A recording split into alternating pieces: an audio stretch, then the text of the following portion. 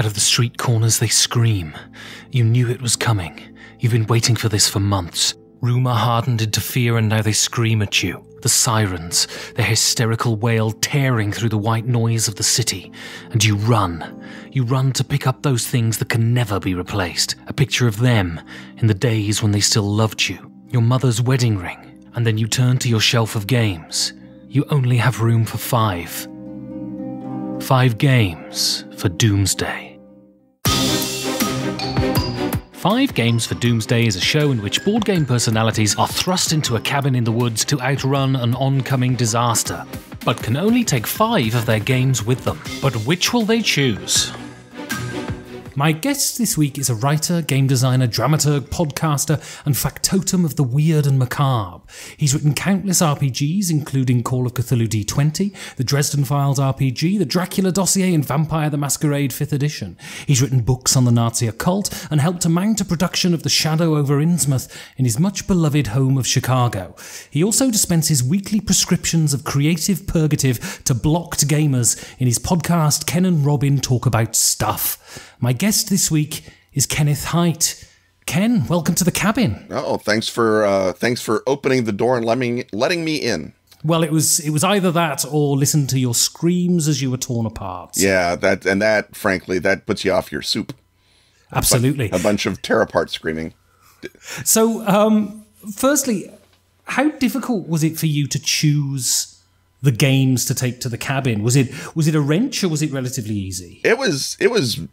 I want to say nearly impossible. If you not just love games, but do them professionally, you're already doomed because you're like, well, I don't want to take a bad game to the cabin. And even if it's a fun game that people have played for generations, you're like, I'm not going to show up at the Apocalypse cabin and they'll be like, Monopoly, get the hell out of here. We hate you. Go back to the mutants.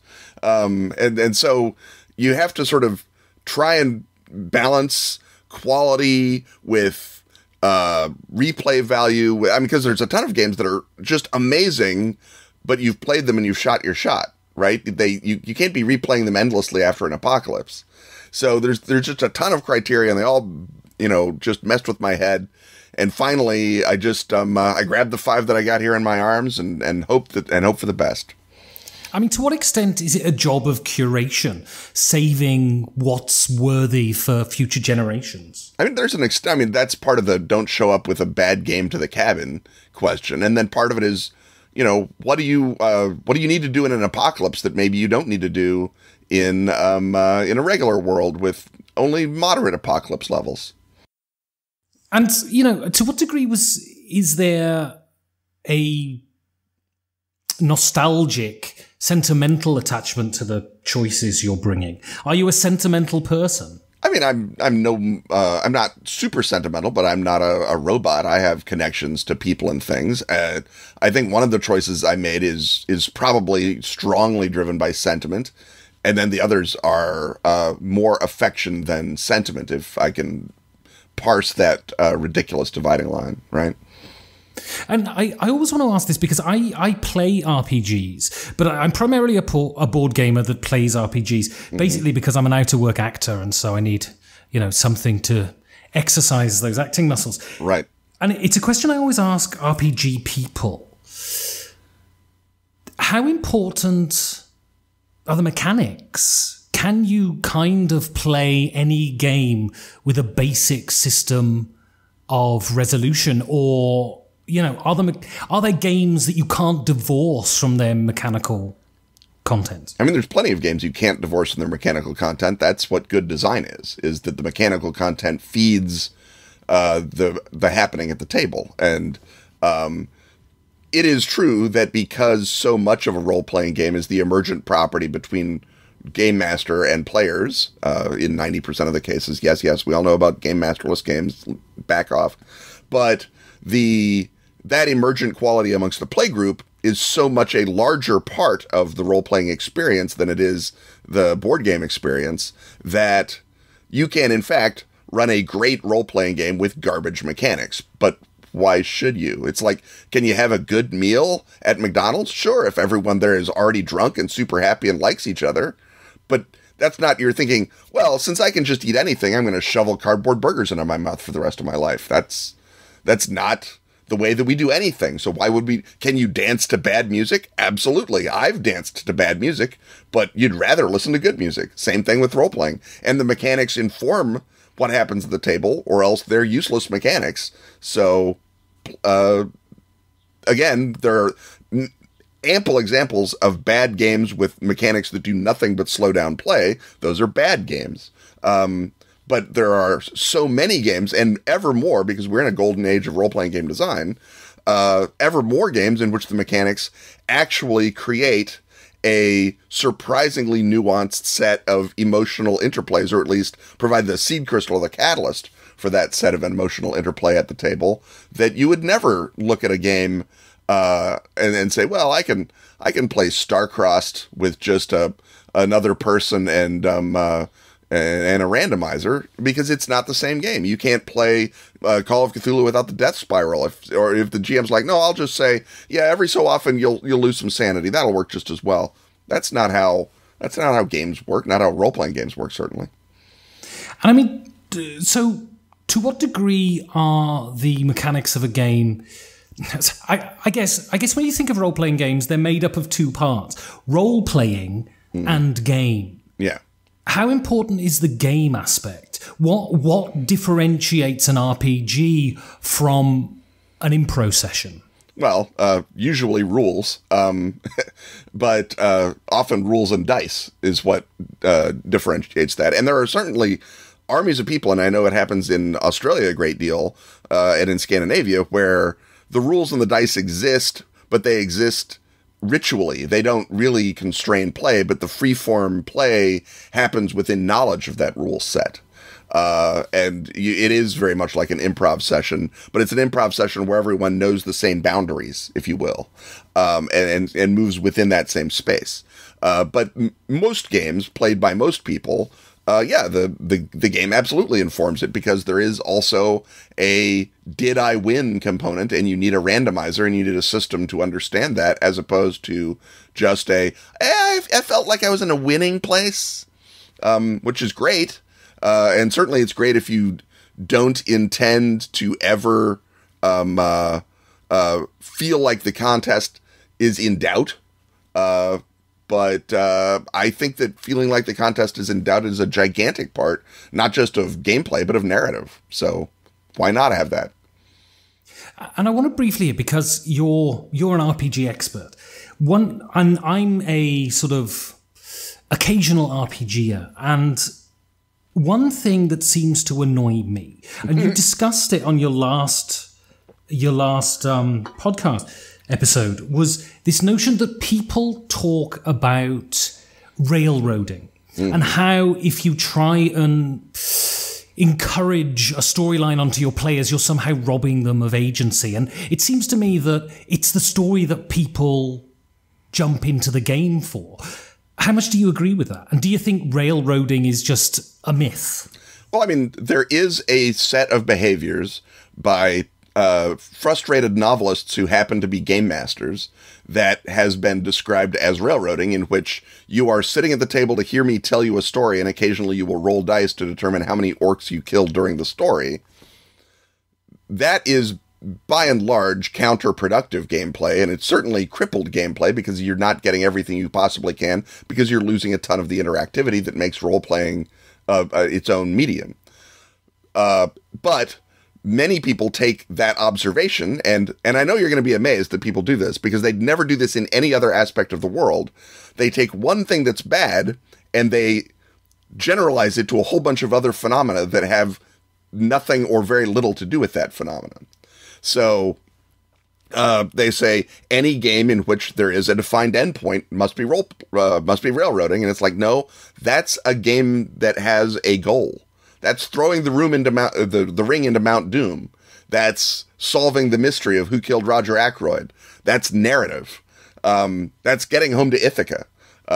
If you're doing the Odyssey and you're not getting home to Ithaca, then that's not the point of the Odyssey, right? You're doing something else. You're doing ancient Greek sandbox, which can be fun, and there's nothing wrong with pure sandbox play.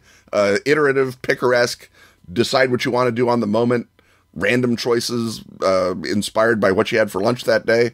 great. But most narrative that we have spent the last 5,000 years constructing has an endpoint. And so imposing even that minimal quality on a game is often seen as railroading. And that waters down what might have been once a useful prescriptive term to describe one narrow type of bad GMing. And now it's just sort of been generalized out of all usefulness, which is, kind of a shame, because the original term did describe a thing that did happen, especially with a lot of people who either were frustrated novelists or it was their first time, GMing, or their first couple of times. And they were like, oh, this is just how we act out movies. And it's not just how you act out movies. And that's, either, ignorance or willful malfeasance are both bad, but they're not even the same kind of railroading, much less is every other kind of dysfunctional GMing railroading. And certainly not functional GMing that someone just happens to disagree with because they're the kind of person who told this is an Odyssey game refuses to have anything to do with Ithaca. Yeah, and I'm very much of the opinion that 1 or 2 sessions of bumbling around ye olde Tesco is wonderful.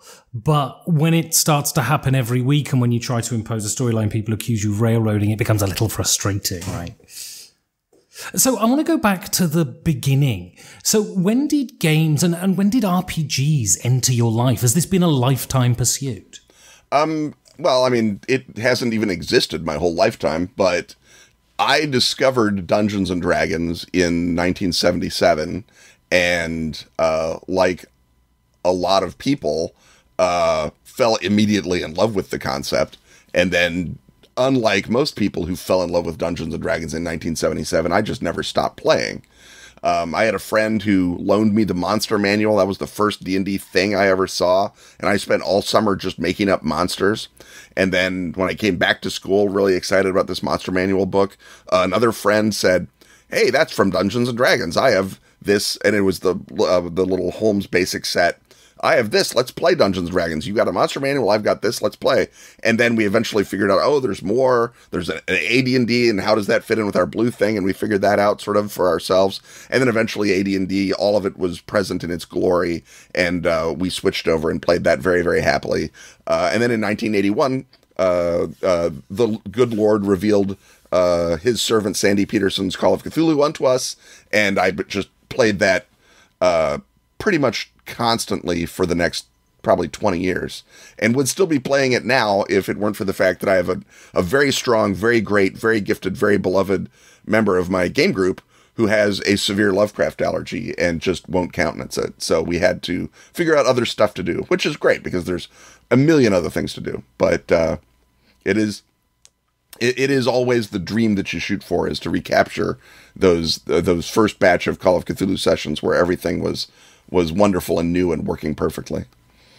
I mean, did you consider yourself a sort of fully invested RPGer before Call of Cthulhu, or was it Call of Cthulhu that really sort of sunk itself? I mean, I think it's like blood? It's like, do you think you're a music fan before you first hear that band, whatever it is for you? Yeah, of course you do. You're like, I like music just fine.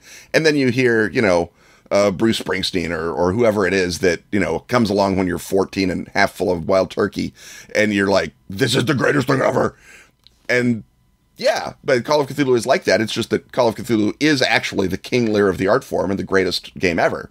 So, it's like if you actually, your first band like that was The Clash, and you were like, oh, well, there you go. I'm done. I've discovered the only band that matters.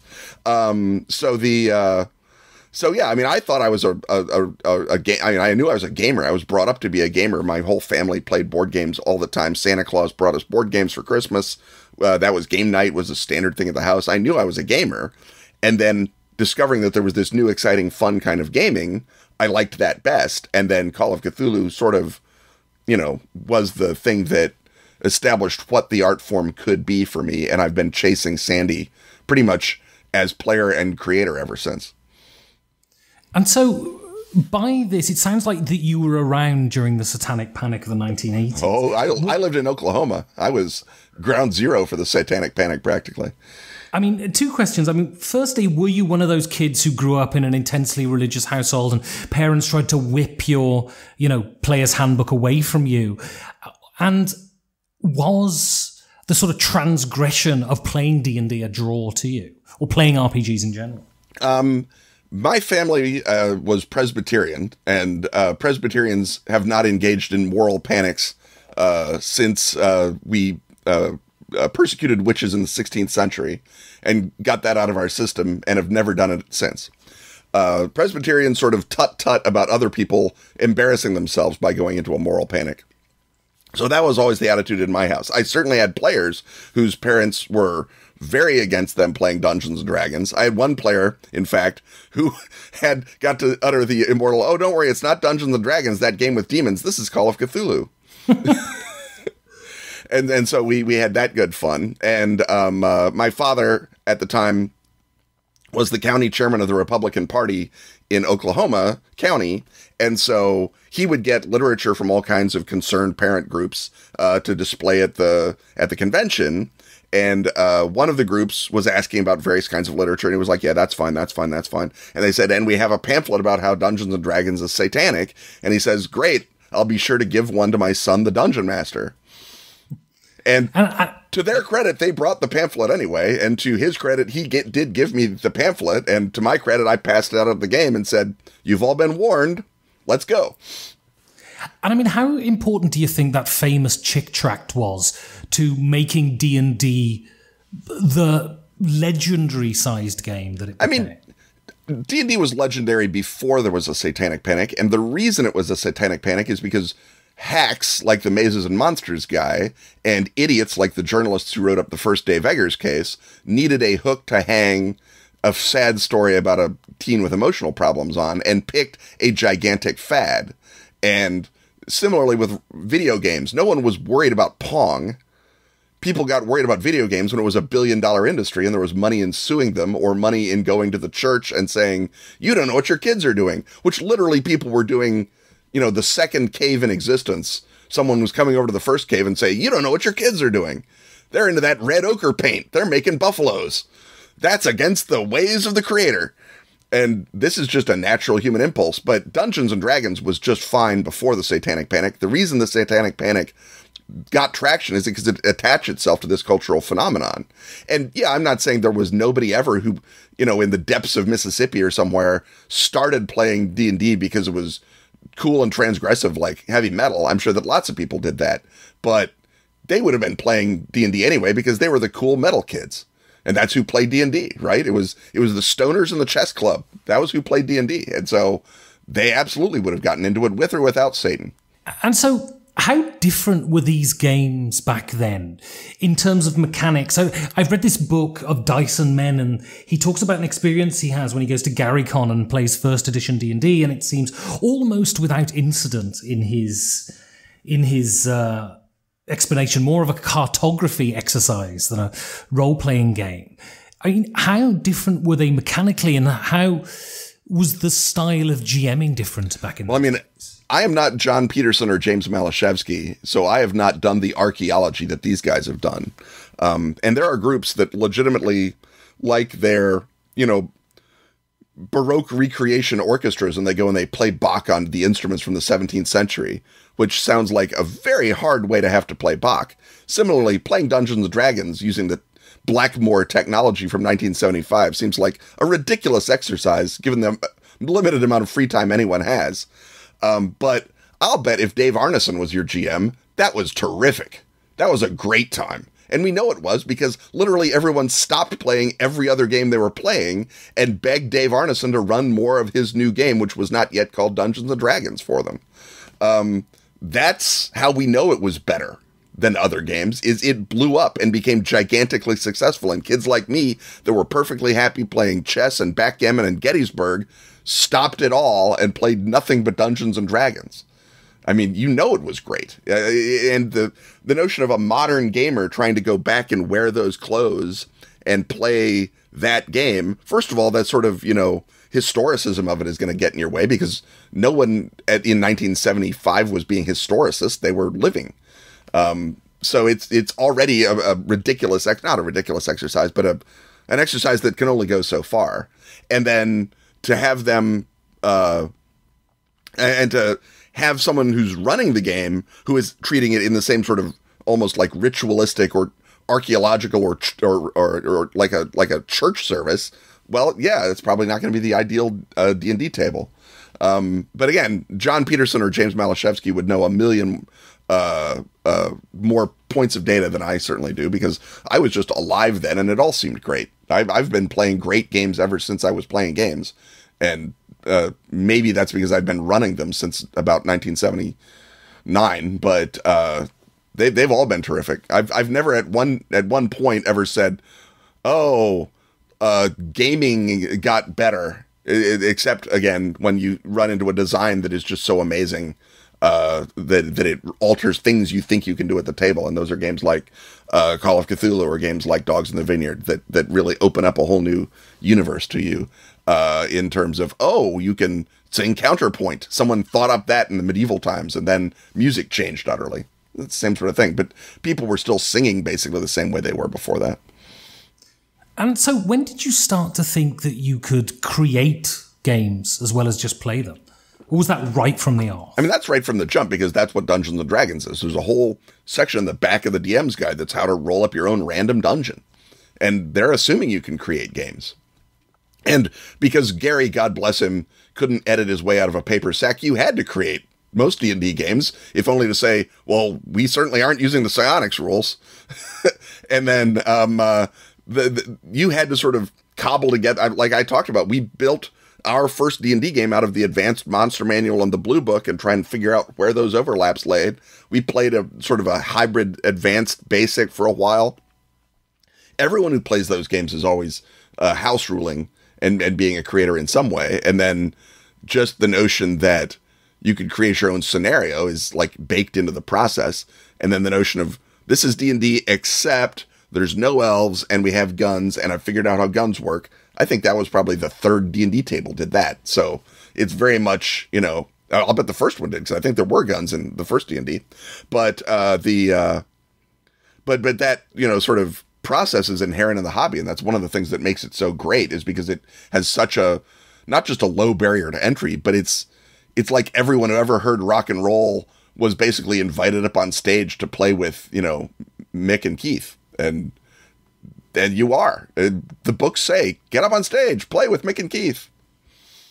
And so what was the first thing you had published, and how did you feel to actually make money for writing something role-playing related? I'm a big fan of money, that's for sure. And writing games is easier work than any work that I've ever done. It's still work, but it beats the hell out of spreading blacktop. But no, my first publication was probably Gurps Alternate Earths, although it might have been my contributions to the core book of Nephilim. And they came out sort of in parallel. A bunch of my gamer friends, when I was in grad school and they were in college at the University of Chicago, would sit around and bounce alternate histories off of each other as fun during meetings of the Science Fiction Club. And Steve Jackson Games at that time had a list of things we want on the internet. This was very early in the history of the internet, and you would be able to log on and go to their web page, very early in the history of web pages, and look it up. And if you wanted, you could write away, and they would send it to you in an envelope, like primitive times. And they had a game called Gurps Time Travel that had come out, and we all thought, oh, that'd be fun if we did our alternate histories, but for Gurps. And so I wrote a proposal and sent it off to Steve Jackson, and Steve promptly lost it and forgot about it for years. Roughly in that same time period, one of my old Call of Cthulhu players from high school and college got a job at Iron Crown Enterprises and got a hold of the playtest manuscript of Nephilim. He sends that to me because he figures who better to deal with a game of black magic and conspiracies than his old Call of Cthulhu keeper. And so I looked at that manuscript and I wrote about 11,000 words of backsass, and I sent it back to, I forget if it was him or just to Chaosium. And then I got an email from Greg Stafford, which again, even in those days was like getting an email from the prophet Isaiah. And he's like, this is terrific. Here's what we're going to pay you to use it in the book, if that's okay. What's the next book you're going to write for us? And, when Greg Stafford reaches down out of heaven and touches you, you're a game designer, whether you wanted to be one or not. And so I said, I'm going to write the Secret Societies book for you guys next. And that's what I did. And So secret societies, Gurps alternate Earths, because Steve Jackson eventually uncovered the proposal from the drawer that he'd accidentally filed it in. And he said, oh, this is really great. I'd like 4 of them. And so me and my partners got together writing Gurps alternate Earths. Those all came out sort of in a flurry right around 96, I guess, or 97. And then I had enough publication, and Chaosium kept wanting more stuff, and Steve Jackson kept wanting more stuff. And I started doing it in, my spare time after the office. And my wife, perhaps foolishly, said, you're a lot happier writing games than you are working for an insurance company. Why don't you do that full time? And despite it immediately proving to be a terrible idea, she stuck with it, and I've stuck with it. And then it has slowly become a less terrible idea year on year. And now I'm unsuited to do anything else. I'd have to tell people I was in prison if they asked me what I was doing with this giant, 20-year gap in my resume. So I want to go to your first game now. And this isn't an RPG. This is a board game. Right. And this is a world at war. And so most war games sort of focus on a battle or a theatre. And this seems to look at sort of every aspect of the Second World War, from the politics down to, provisioning the troops. Right, How well does it do this? Well, I mean, this, it comes out of the DNA. It's basically a much bigger version of the classic John Prados game, Third Reich. And I have not played A World at War all the way through even once, because giant board game. But I've played Third Reich more times than I think most people on the bell curve of people who've played Third Reich. And I love Third Reich. I think it's exactly the sort of, like you say, it's the meatiness of it that I love. I love big strategy games. The bigger, the better. I'm not very excited. I played a ton of Squad Leader when I was younger, and I think that burned me out of tactical skirmish games probably forever. I can still play them. If they're good ones, I'll enjoy them. But my blood gets pumping only if we're sending divisions and corps places. One guy to take a hill is not super interesting to me. A division to take the Ukraine, now we're listening. Or an army group to take the Ukraine. But World War is like the multiply play-tested, expanded, both theaters of operation version of Third Reich. And the reason that you take that is because, I mean, if it's the apocalypse and we got nothing to do with play games, we can finally get a good monster war game session in. I don't have to break out 4 separate Saturdays. It's like, we got nothing else to do. We're going to play a World War. And as you say, it's so complex that just, the act of play is going to be fully educational and entertaining here in the bunker. And so I've had a few war game players and a couple of war game designers. I've had Mark Herman on the show. Right. And he is almost single-handedly responsible for the revivification of the art form, Mark Herman. And an incredibly interesting man. Yeah. So how do war games enhance our understanding of history? Or is that not their purpose? I mean, I think that it's an ancillary purpose. I mean, their purpose, like all games, is to express some sort of artful competition, and games can be as uncompetitive and as unartful as they want. But that sort of moment of gameplay, that homo ludus aspect, that's its real job, regardless. And there are many war games, yes, that are so caught up in being a simulation that they're terrible games. You get a game that's about some incredibly one-sided battle, and the designer is like, well, that's how it came out. That means the game works. But I think the good games are the ones that, even if they're simulating it, are teaching you why that battle came out that way and what you had to think about. But the best games are ones that take a ludicrously one-sided struggle like the American Civil War, and they, while maintaining the simulationist quality of it, leave it as a playable game. And that might just be, if the South holds on until 1867, that's a victory.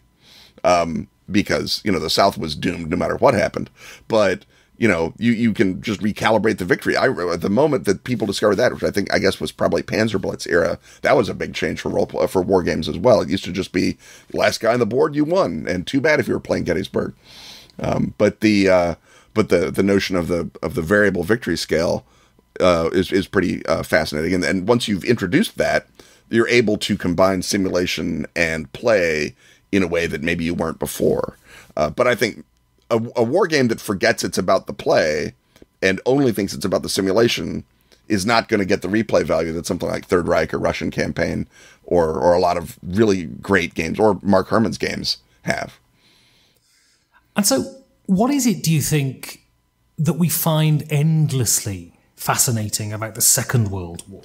It seems that it's the war that is I mean, amongst war gamers, you hear them talk, and it's the most popular war that they like to immerse themselves in. And every year, 1,000 books come out about Nazis, and you've written one yourself. What is it about the Second World War that has a grip on our sort of social interest? I mean, part of it is that it's recognizably modern, right? There's cars and planes and everything that we have in the world. There's not the internet. So maybe that's what's going to happen, is that first pure internet generation is now, in their 30s, I guess. And then they're going to have kids, and they're going to have kids, and their kids' kids are going to be, why are we caring about a time when no one had the internet? That's stupid.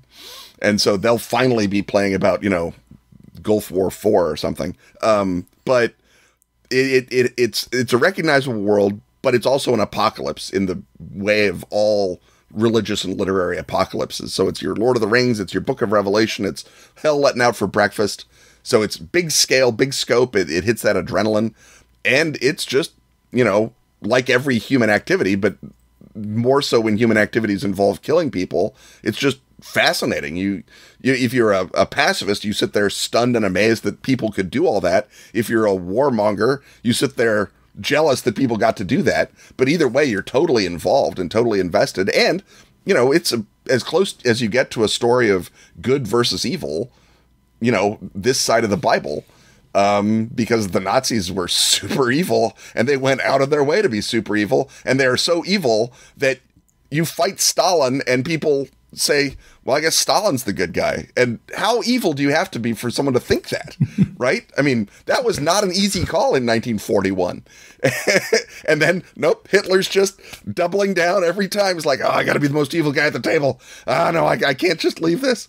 And it's just amazing. And you're just baffled that a society, because our belief in progress is just violated by the existence of Nazi Germany, even in a way that it's not violated by the existence of Stalin. That, I mean, how that level of brutality happens is just unfathomable to someone who didn't grow up in the Middle Ages, for whom it happened literally every Tuesday. I mean, to what degree do you think it's that you have this central, compelling villain that seems to transcend humanity? He seems closer to Thanos than he does to a human being. And the worst part is, when you read about the guy, he's an even thinner, less motivated character than Thanos. He's just a little failure of an art student. And he had one good moment, or a few good moments in World War I, and then somehow this guy gets to run the greatest industrial power on Earth. That's insane. That's nonsense. And his buddy, his sidekick, is a chicken farmer. Who picks these people? It's nonsense. And yeah, I mean, the part of it, I think, is that he caused such an apocalypse. He must have been a demon figure, and so we paint him. And I've certainly done it plenty of times in games, both at the table and in print.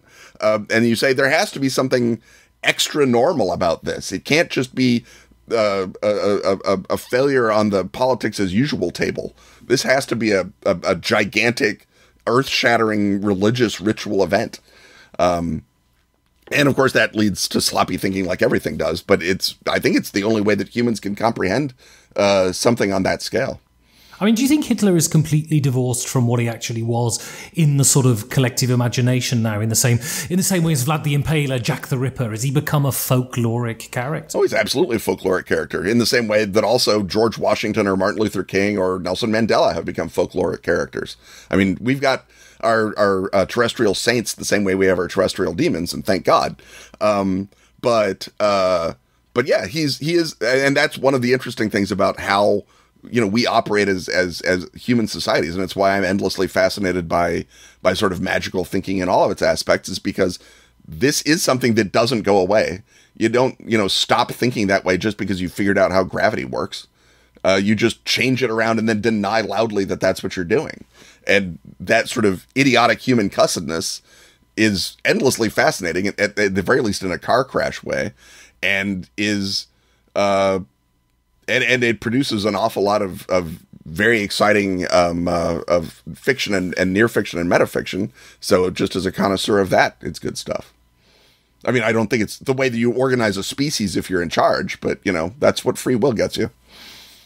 So I want to move on now and I want to talk about you as a professional. Okay. And so, you've mentioned you're starting to work for Steve Jackson, you're starting to work for Chaosium. And your wife says, I prefer you happy as opposed to miserable. Yeah. What was the first thing you did that you thought, wow, now I'm really an accomplished game writer, an accomplished game designer? Or were you just brilliant from the off? I mean, you do have to understand that I am a absolute alloy of arrogance and talent. And it's very, very difficult to tell what, as you say, is my brilliance and what is just my immense self-regard. I was super happy with the first book I did. I thought Gurps Alternate Earths hung the moon. I've done better work since, but I go back and I look at some of that early stuff, and I have friends and beloved colleagues who are like, oh, I can't look at my early stuff. It's so terrible. It's like, well, I don't know. My early stuff is amazing. I don't know about your early stuff. But I mean, I've done better things than that since. And I think, once you sort of start doing it full time, then that's a moment where you're like, well, I guess this is for real. I can't take it back and go back to the insurance company now.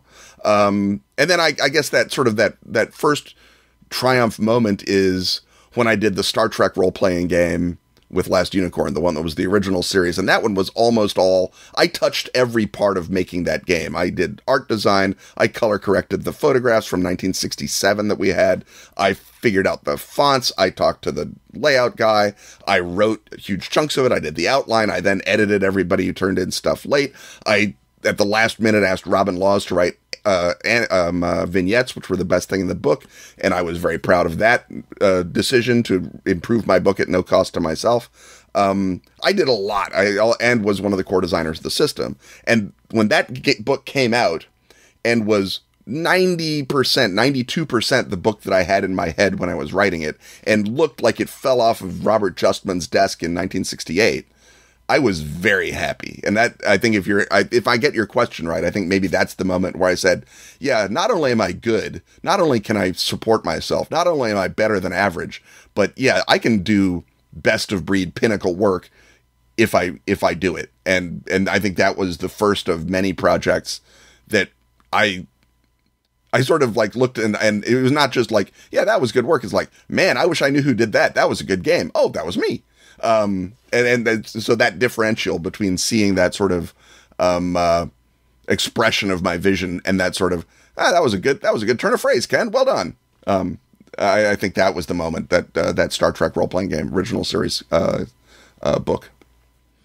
And when you look at your Wikipedia page, it says Kenneth Hite is an RPG writer who's most well known for Night's Black Agents. Why do you think the people who wrote that page chose that particular one to highlight you?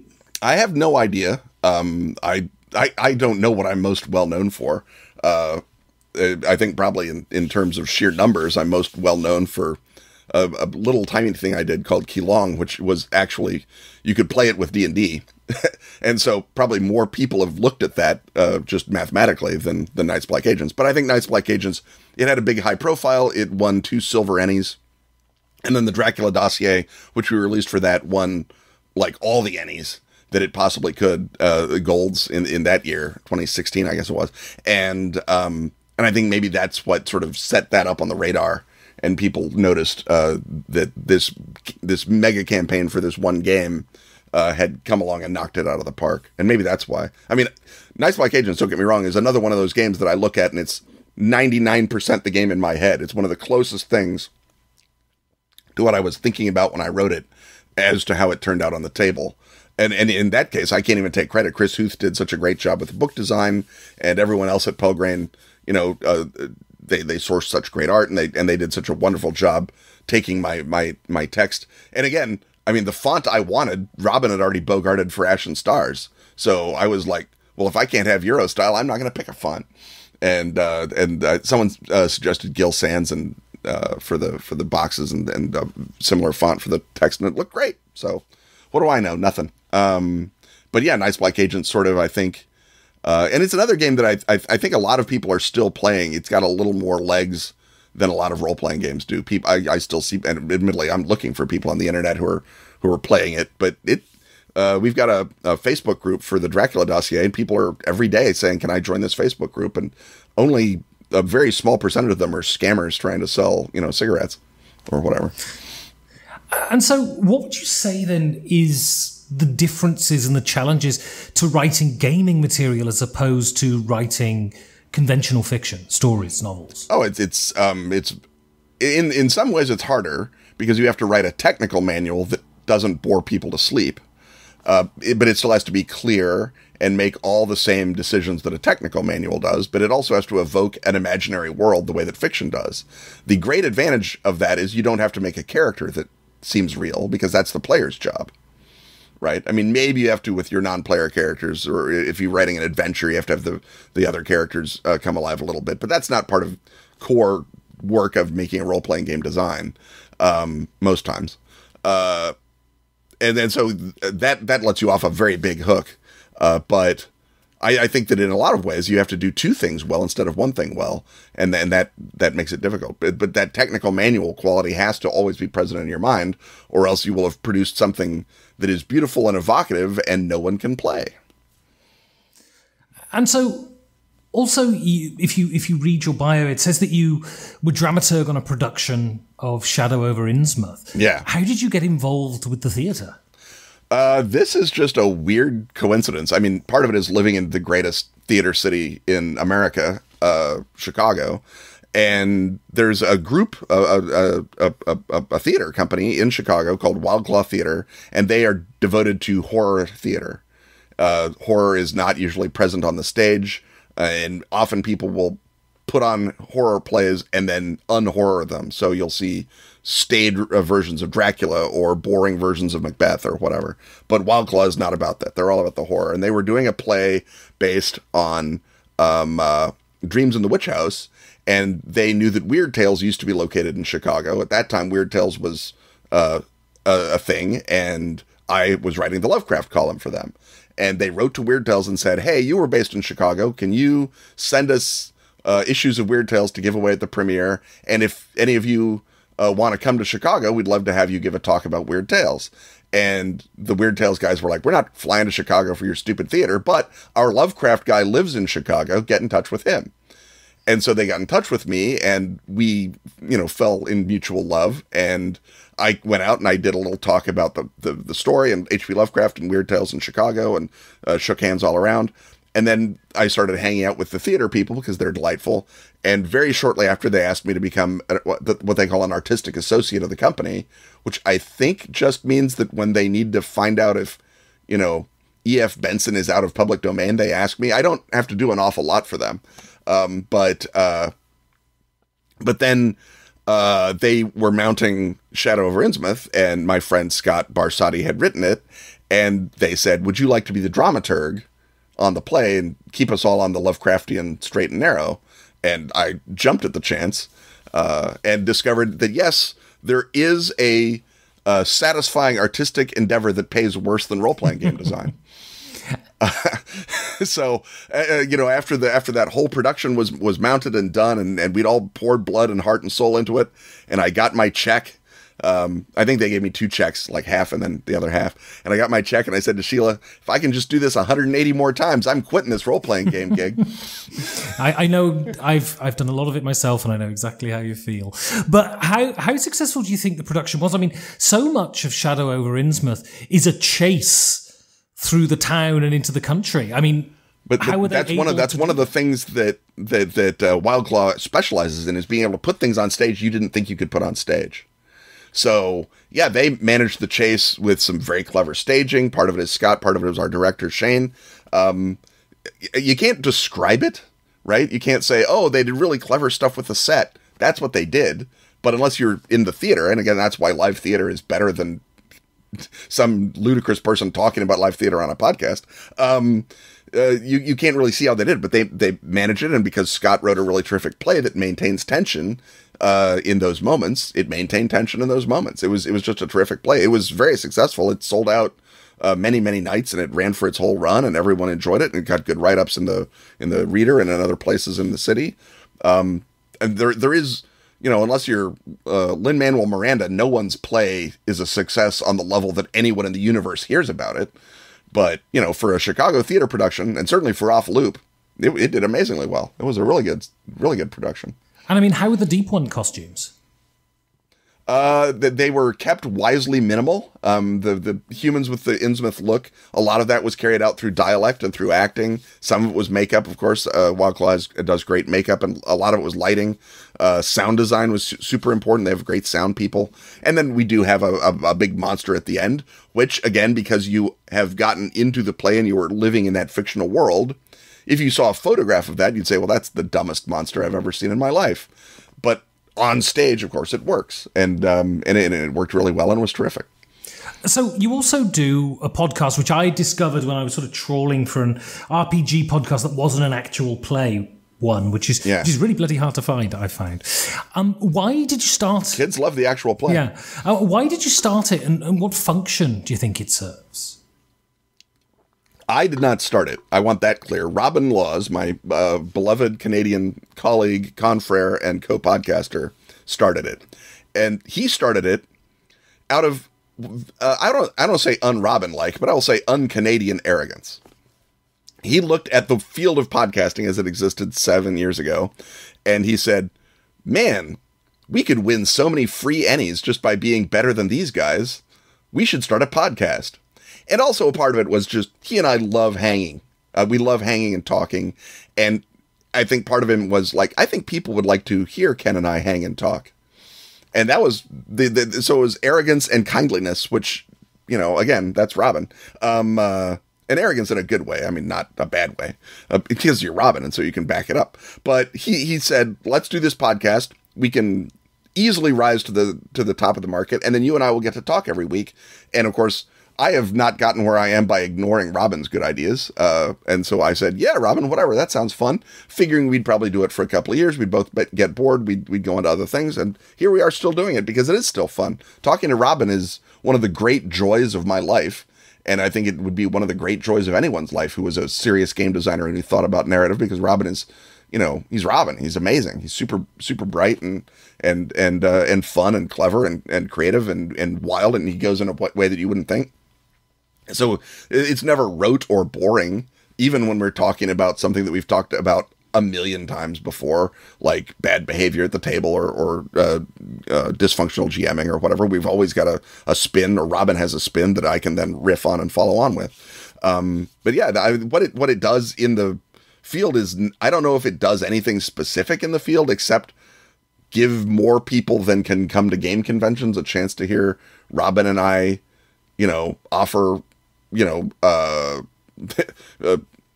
advice, and then sort of offer other tidbits of stuff that'd be fun at the table, whether it's some crazy occultist from the 1800s, or whether it's some wild historical backflap, or just, hey, you're roasting your vegetables wrong. Whatever. Anything that makes your life better, that's what we're for.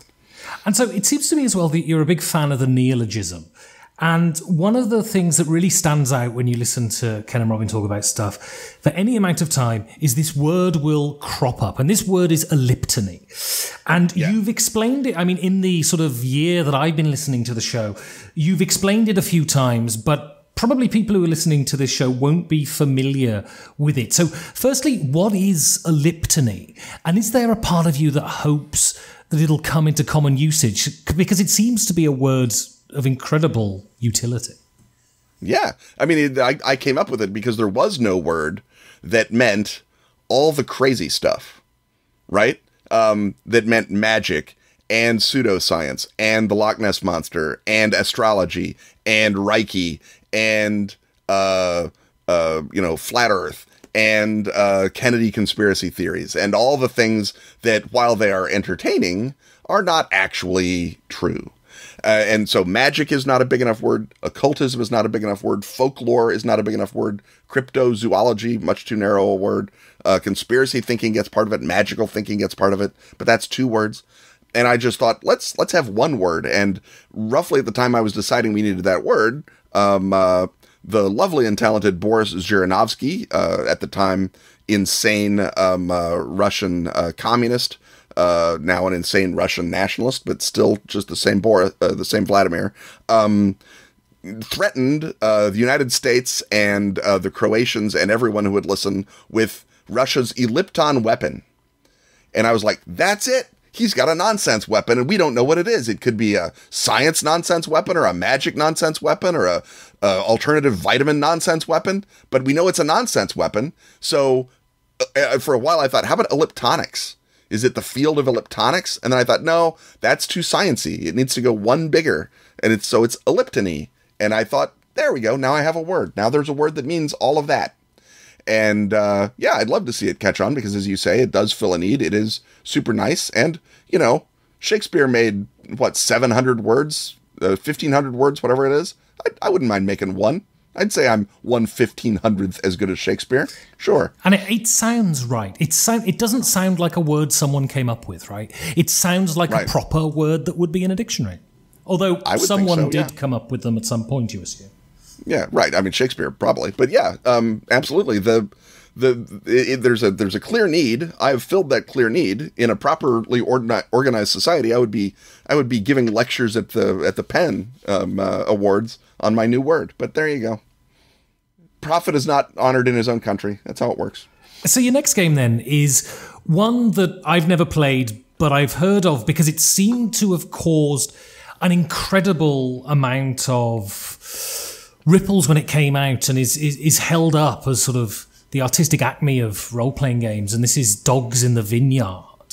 Why is this game held in such high regard? Because it's amazing. I met Vincent Baker during that first bloom of the golden age of role-playing in circa 2002, and he had a little game called Kill Puppies for Satan. And I met him, and he gave me a copy because I had a column at the time that I wrote game reviews in, called Out of the Box. And he gave me Kill Puppies for Satan, and I looked at it, and it's like, this is not a dumb game. This is really clever, and this is a game about bigger things than just, edgelording. This is a game about guilt, and it's a game about, kind of taking ownership of your actions. This is a big, real game, and so I praised it in the review, and I told Vincent what I thought, and Vincent was, aw, shucks, gosh. And then, he's still like that. I mean, he's freaking Beethoven of game design, and he's still super like, oh, whatever, guys. But then he came out with Dogs in the Vineyard, and he gives that to me, and this is, Kill Puppies for Satan. I was like, this kid shows promise. And then Dogs in the Vineyard is like the freaking Ninth Symphony. It's amazing. And it takes the great American ritual art form, the Western, and it successfully translates it and what it's about to the game table. It's a game about responsibility and morality, which is the core of the Western. And it has these beautiful mechanics that encourage you to both walk into trouble and to resolve it beautifully. It's just a masterpiece of game design. It's an amazing piece of work, and it's still maybe the second or third greatest role-playing game ever designed. And I held like one of the very first copies in my hand. I'm buddies with his brother Drew, who drew the cover. I wasn't present at the creation. I wasn't in Vincent's game group. How great would that have been? But I was one of the very first people I heard the premiere of the Eroica, right? I heard that those first bars as early as anybody did, practically, and it was just a game changer. It was amazing. It was one of those games that, like I said before that, you said, well, we pretty much have role-playing games to a science. We can, like you said at the beginning, it's just all GURPS one way or the other. You're just using some rules or not. And then Dogs in the Vineyard comes out and is like, we can ask entirely different questions, and we can answer them like a real art form in play, driven by the mechanics. And you look at that, and it's a tour de force. It's just an amazing accomplishment. I'm still in awe of it. And what would be an example of something it does mechanically that does that, makes that? I mean, there's the escalation mechanics, for example. If you begin with words and fists, you roll little dice. I think it's die 4s, and then you can escalate to knives or chair legs, and then that goes up a die size, maybe die eighths or something. And then, but now you can't take it back. Now there's more damage. And then you can pull out the gun. And that's die 12s. That's like the biggest thing. It's enormous. And now you really can't take it back. Now you are going to kill somebody. And you've made that decision the entire time. You have literally walked across these lines because you think it's important. And that focuses play. The notion that pulling out the gun is a significant event, and that it is an event that requires ritual demarcation. That didn't happen in games before. It was just like, well, what do you do? A die 10 plus 1? Okay, roll. And it was just the same thing, right? It was like I was using a halberd. But in a Western game, you're not just using a halberd. That's a real moment. When you're saying, yeah, I think this is important enough to risk shooting a man to death. And that's a big story. And for Vincent to capture that, and it happens at every table. It's not a thing, it's just me. It's not just me who was brought up on Westerns and cowboy movies. This happens at every table that it's played at. People recognize the seriousness of that game. And because it's also about the moral concerns of who decides what's right. Oh, it's you. Now what are you deciding? I mean, that's a big place to play. It's a powerful thing that, it's a game where you're all paladins, and that's the point.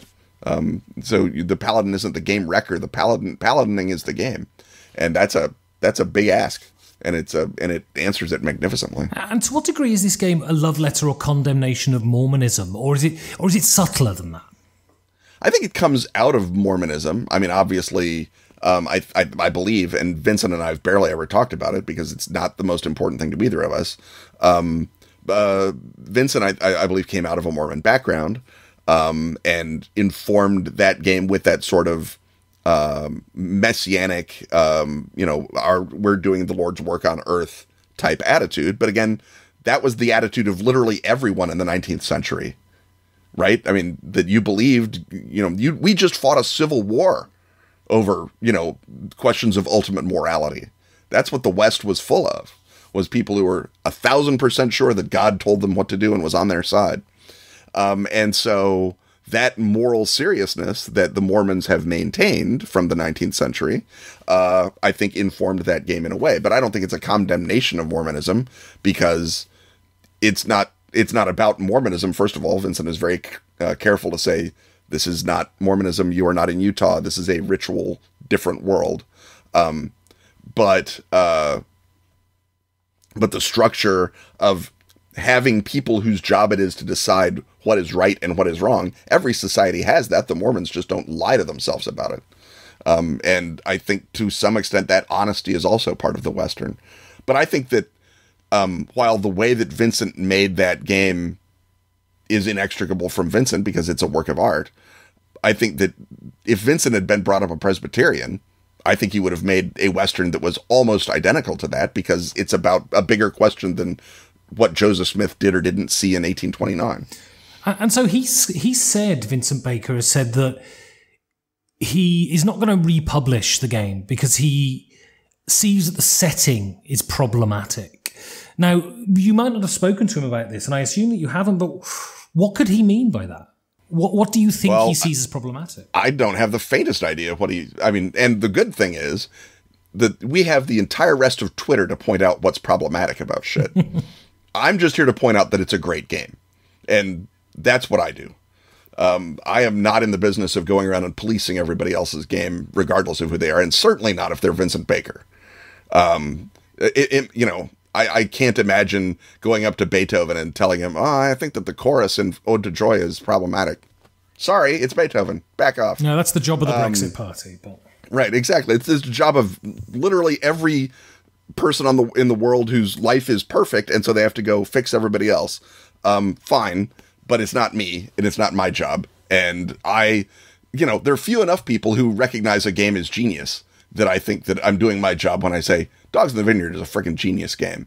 And if Vincent ever gets to a position where he thinks that he can publish that game or a version of that game again, I will immediately go and I will look at it and I will play it. And I suspect, because it's Vincent, I will praise it and love it And I suspect also that because it's Dogs in the Vineyard, nothing important about the game will have changed. So I want to move on now to a person that you're sort of inextricably linked with.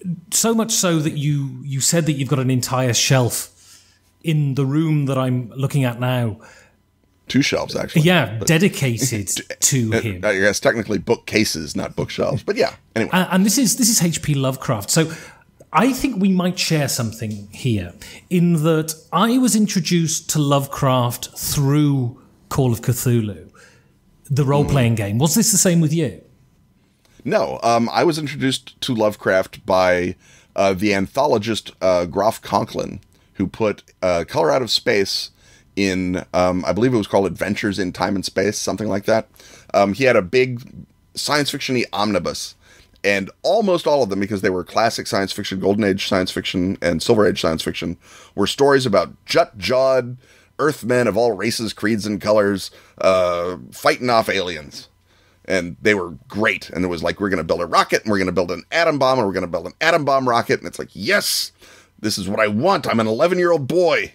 I cannot get enough of this. And Color Out of Space was right in the middle of that, and it scared me out of a week's growth.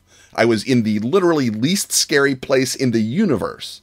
I was on my couch in the living room in Oklahoma City in 1977, 76, whatever it was. Nothing has been less scary, I want to emphasize. And I read Color Out of Space, and I was terrified. The hair standing up on my arms. I had no method to process it. I'd read scary things before, but nothing that good. And for about 3 years, I was just like, I was hit by lightning, basically. That was how I figured it out.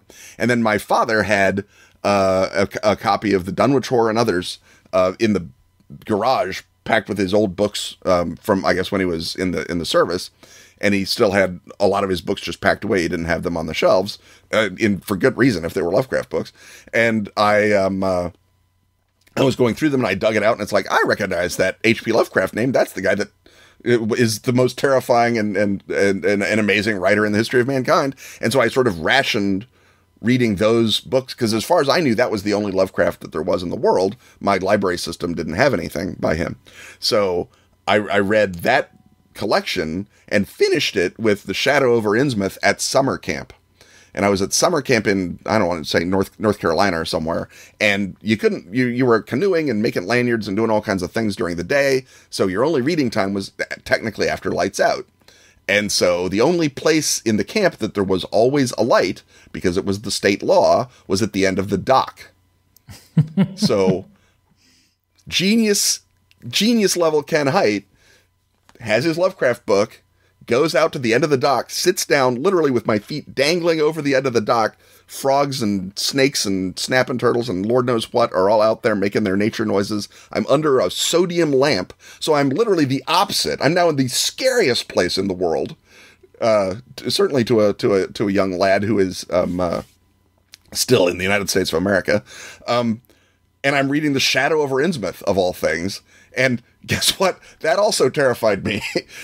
And so I think from that first couch moment to that dock moment, Lovecraft just settled into my DNA in a way. It just folded into the folds of my brain, so that I could not get away from him if I wanted to at this point. And I don't want to, because the fiction, even when you read it under normal people circumstances, the great stuff is great. It's magnificent. He's like an all-time hitter. He's like the, I don't know, the Ted Williams of writing.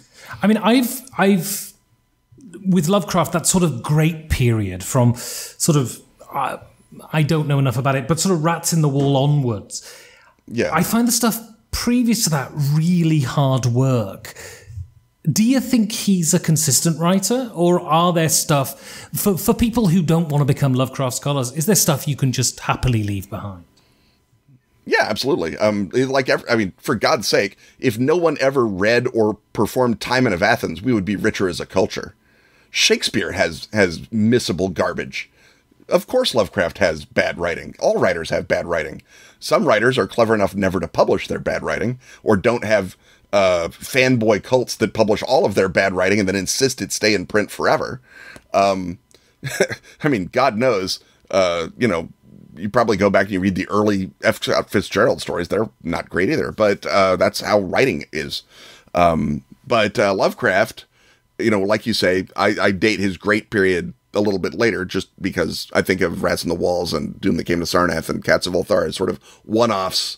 And then from Call of Cthulhu on, that's when he finds his voice and his subject matter, and they blend.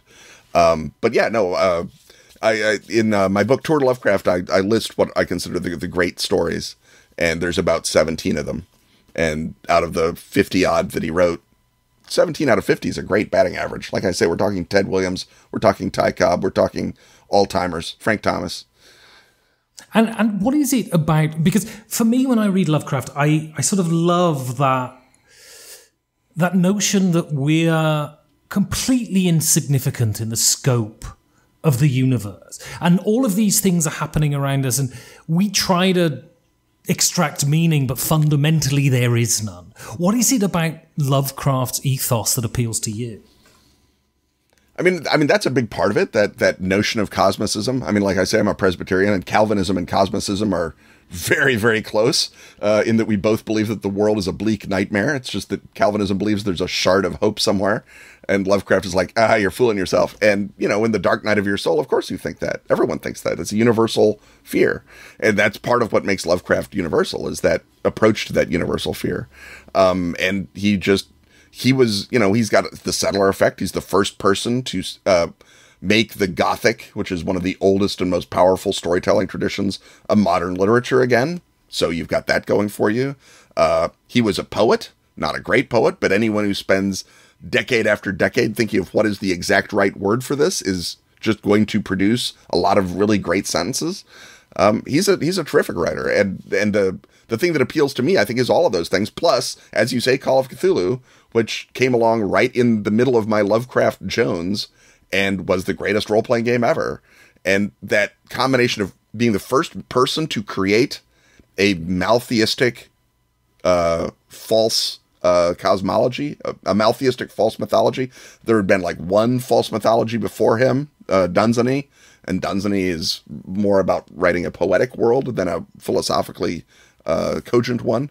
Lovecraft is very much, he has the sense of play of a great hoaxer, he has the sense of terror of a great Puritan, and he has the Gothic sensibility that you need as a horrorist, and just churns out, masterpiece out of masterpiece after masterpiece. Even if you don't, go on to, as you say, become inextricably linked to him the way that I have, I dare anyone who cares about the field to read Lovecraft and come away unmoved by it, unaffected by it. I mean, I think the first time I fell in love with Lovecraft was when I was reading Shadow Out of Time, and he just sort of offhandedly mentions that he's kind of sat next to one of the cockroach people that will assume control of the earth after the humans are long dead. And it just blew my mind. And I thought, the scope of this is astonishing. And the way that human beings are not at the center of the story, or the center of the mythos, at least, was so exciting to me. Yeah, it is. It's a mythology for the 20th century, when science had demonstrated that we were not the center of creation, that we were one little species out of a billion. We were not the center of the universe. We were one little star out of a billion. We were not the center of history. We were one blip in time out of a billion. And all of those things were being discovered at the same time. They were undermining huge swaths of culture. Lovecraft is the person who comes up with the response to it, which admittedly is abject shivering terror, but that's not a bad response. It's at least a start. I mean, you're at least accepting the magnitude of the problem. And so, I mean, you can't really have a discussion about Lovecraft without discussing him as the man and the views that he had. So how do we square the circle on that? He held some pretty unsavory views. And where do you stand? People often ask me this, where do you stand on the creator versus the work question? Can we like the work of someone who's an abominable human being? Of course we can. We do it all the time. I mean, for God's sake, anyone who's a fan of a rock star likes the work of someone who's an abominable human being, by definition, almost. That should be a dead question. Caravaggio straight up murdered a guy. It's not like you would take his art and throw it out. William Shakespeare's life probably does not withstand close examination either. And certainly he held beliefs that we now find abhorrent. Certainly Lovecraft held them a lot longer than most people, even most people in the 1920s. But you can't just sort of arbitrarily decide I'm only consuming art made by Oberlin graduates starting in 2010. Or I guess you can decide that, but you've impoverished yourself for no reason. It seems that a lot of people do. Well, and again, there are a lot of people who do a lot of things that impoverish themselves. I'm not harmed by it. They can knock themselves out. But no, you have to separate art from the artist, because artists are human beings. And as Lovecraft and John Calvin and literal every experience you have in your life should tell you, human beings are terrible. They're just awful. The fact that they can produce art is one of the only values that they have. Why would you then take that value and take it out? And I mean, to what degree does his views translate into his work? Does it come through in his work? Is Call of Cthulhu... Shadow over Innsmouth is often criticised as sort of thinly veiled eugenics. It's sort of a eugenic argument. I mean, do you see that as valid, as relevant? Well, I mean, I don't think that you can know anything about Lovecraft and not see the eugenic concerns and the concerns about miscegenation and the concerns about degeneration, which was a very strongly racialized belief in his day, present in that work. One of the things about Innsmouth, though, is the way that Lovecraft recognizes this tendency in himself, and I don't want to say subverts it, but he at least writes around it. So the hideous foreign element is right. The world is the way they see it, not the way that white New England sees it. The foreigners, the Kanakys, the despised South Pacific Islanders, they got rid of these things. We invited them in. Now, again, there is still huge amounts of very questionable politics and culture to unpack, even in a statement like that. But it's not immediately the same degree as, oh, they're foreigners, therefore they're evil, which, of course, Lovecraft also does a great deal of in, say, Horror at Red Hook. But the degree to which by Innsmouth he is beginning to deepen and unpack and work changes on and write. He's a great fugist, right? He does the theme, and then he does versions of the theme, and the counterpoint, even the theme, makes Innsmouth a bigger story than that. And because Lovecraft is literature, or at least because Innsmouth is literature, when we get to the ending now, it is a completely legitimate reading. And a lot of people read it that way to say, oh, thank God, the narrator, Robert Olmsted, he's finally come home. He's accepted who he is. And that's why when Dan Gildark made a movie out of it, he made it about a gay man coming out and coming to terms with his own sexuality, which is the last thing in the world Lovecraft would have thought this story was about. But the movie that Gildark made works, and the story works on that level. And that's because literature, you can do an anti-war version of Henry V, even though, again, Shakespeare would have killed you for suggesting that. It's a jingoistic play, but I have seen, and many people have performed, absolutely great versions of that play that go against what Shakespeare thought. You can do the same thing with Lovecraft. And I think that the deeper you go into the mythos, and the later he writes, and it's not because he becomes less racist, he's still a horrible human being on that level alone. Although, again, in his individual relationships, he's still, like, I don't know, mentoring young Jewish authors for free for 2 years while he's dying of cancer and starving to death. So put that into balance pan, somebody. But but his beliefs about Hitler are still, well, he's a goof, but by God, I like him. So at no point is he like, oh man, I was wrong. But at the end of it, the last story he writes, Haunter in the Dark, the only people who are remotely effective at stopping the evil are foreign Catholics, the people that he began believing were symptomatic of the evil. And so that's something. That happens entirely in the fiction. It barely happens in his personality or his personal beliefs, but it absolutely happens in the fiction. The fiction becomes more nuanced and deeper because he's a great writer, and great writers can't turn out one-note garbage. If they could do that, then they would not be great writers. So your next game then is GURPS 4th edition. Now, GURPS stands for Generic Universal Role-Playing System. To what degree is this true?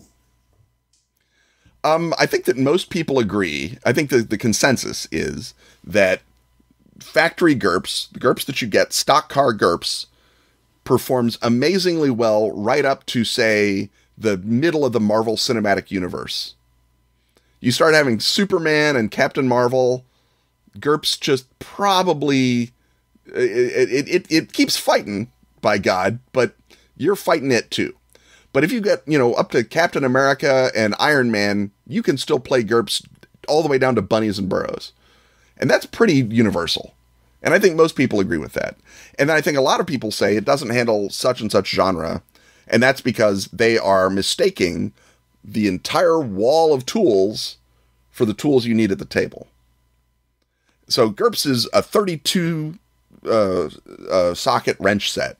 You only need one wrench head at any given time. GURPS is the same way. Huge amounts of possibility. Your job, and a job that the game admittedly does very little to help you do, is to take the 4 tools you need off that wall and use them at the table.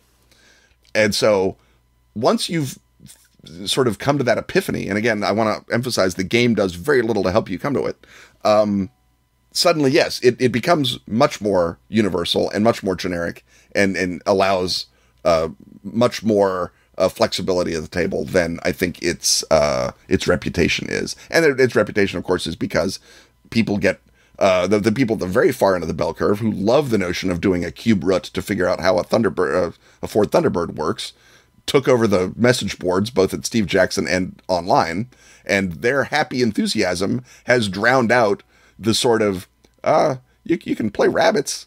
You can play rabbits. and God bless people who like cube roots, but I don't think it's the majority of human beings, much less the majority of tabletop gamers. And GURPS does a lot more than cube roots, but you get the slide rule crowd excited, and they're going to stay excited. So where do you stand as a player, as a GM, as a general gamer, on the whole notion of sort of streamlined versus granular? Because it seemed to me that D&D, for instance, in its 5th edition, really aimed for streamlined, rules-light gaming. Are you someone who adores hit zones and armor penetration and all of that sort of stuff, or do you like just one roll and done? I mean, my instincts are towards elegance and simplicity, I think, but I like to have enough edge cases and enough rules meet that you're not abstracting away the reason you're playing that genre. So when I wrote Night's Black Agents, I borrowed Robin's combat maneuvers, and I added cherries, and I did other things to make it feel more like a Bourne movie and less like just any old game at the table. And I think that's the trade-off you make as a game designer. And I'm taking GURPS to the cabin, not because it's the greatest role-playing game ever, but because if it's the only role-playing game at the cabin, we're not going to want to just play Call of Cthulhu. We're going to want to do everything. And GURPS does most everything, and it does it pretty well. And I like that about GURPS. And a lot of my very early design experience was in GURPS, and I will still go back to GURPS and say, maybe I'm not going to do it this way, but I know that someone, and someone actually pretty bright, has figured out how I modeled this ridiculous thing that happens with GURPS. And I can say, here's how they model it. Maybe I don't model it the same way at all, but at least I've seen how it's done once. And that's a huge advantage in design. And you specified the 4th edition. Why that one? It's just the one that it fits in fewer books, so you can bring it to the cabin easier. They took all the special cases and everything out of 3rd edition, and they boiled it all down and created a unified field in 4th. Sean Punch and Dave Pulver did yeoman work taking a game that kind of existed across sort of 3 books, but actually a lot more, and reunifying it. And that's why the 4th edition it's just the most compact, or at least the most concentrated version of something that still gives you all of those tools on the wall. So I want to talk now. If you listen to your podcast for any length of time, Chicago will continue to be mentioned. And it seems to me you're a vociferously proud Chicagoan. What is it about Chicago that makes it so special? Well, I mean, first of all, it's the greatest city in the world, so just by itself, that would make it special. But for me, I came to Chicago to go to grad school in 1988, and I had been primed by many, many ritual viewings of the Blues Brothers and Ferris Bueller's Day Out. So I already knew I was going somewhere great. And when I got there in the first week, WXRT, which at that time was an independent radio station, it's since been sold, was playing, it was like Bruce Springsteen's birthday or something. And I was a big Springsteen fan because, again, Oklahoma, 1970s, 1980s.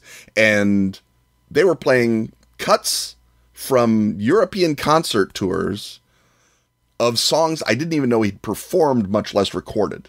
And I was not an amateur Springsteen fan. I was not a absolutely, maniacal one. But I got here and they're playing on Bruce Springsteen's birthday. So it's a lot of Springsteen, and a lot of it is stuff I'd never heard. And I thought, a city that can do this is amazing. And then I had Giordano's stuffed pizza for the first time. I was like, oh my God, they've made pizza. I thought pizza was as good as it could be. And look what they've done to pizza. And my dad was an architect, and I walked north over the Michigan Avenue Bridge. So you have the old Colony building, you have the Wrigley building, you have Mies van der Rohe's IBM building, which, when it's surrounded by other buildings, Mies van der Rohe is very tolerable.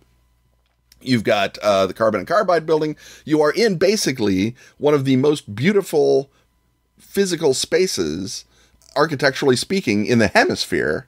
Now they've built the Trump Tower there because we can't have nice things. But before, this was pre-Trump Tower.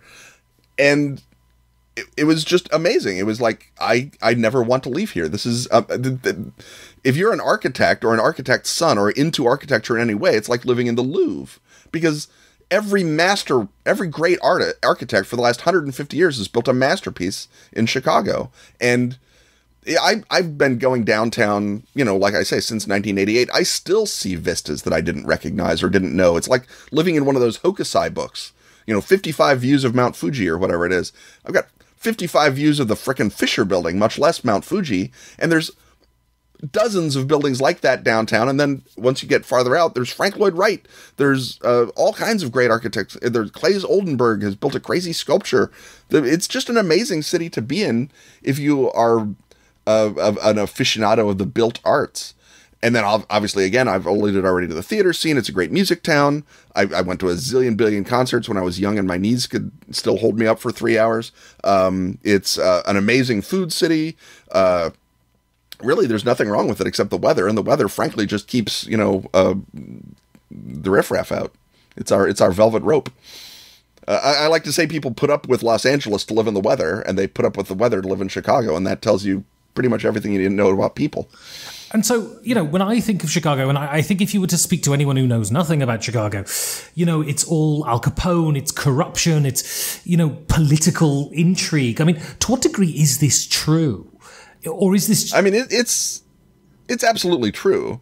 Although I will point out that when I was in Paris for Gen Con France, and I went into a kebab shop and I was wearing a White Sox hat, and the guy is talking to me and he's like, "Where are you from?" And I said, "I'm from Chicago." And he says, "Michael Jordan."